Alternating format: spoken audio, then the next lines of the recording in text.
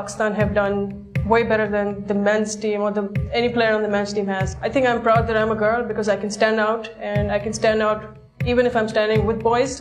There's this prejudice, there's this resistance against women playing football. Of course, you can't just go out in the field and start playing, and especially if you have to dress up in shorts because, you have to dress appropriately to play a specific sport. I had some resistance from my extended family. I was looked down upon and I had fingers pointed at me, but I think we had to grow out of it, we had to fight out of it to be where we are. I think I did, and I'm Pakistan's captain right now.